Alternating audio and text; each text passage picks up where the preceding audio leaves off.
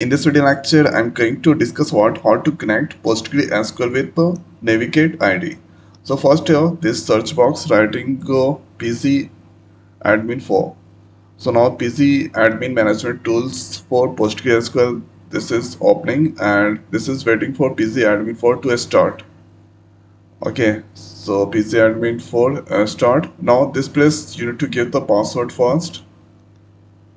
For master, now click on this OK, and this here this is the server one, and here you can see this is the user Postgres. Okay, and now let's give the password, click on connect.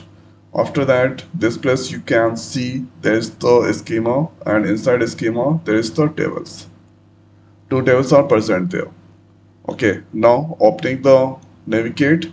So click on this connect to connect with the PostgreSQL, and here let's write PostgreSQL underscore con, and this is host, localhost port, that is 5432, database username, and give the password.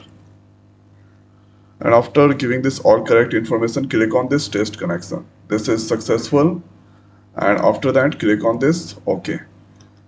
And now PostgreSQL that's connected, and this is your Postgres user, and this is public here. Inside public you can see there's two tables inside there, Oracle collection. Now if I click on this open table, then you can see list of records inside the Oracle underscore collection tables. And after that you can go with the help of this or tables, you can create new tables, import the tables, export the tables, generate data generation, execute SQL file, and find the schema you can perform inside there. So this is the one of the beautiful ID for PostgreSQL. Okay, and you can perform here like chart, models, automation, displays. Okay, so this is the simplest way we can do the connection with PostgreSQL and Navicat.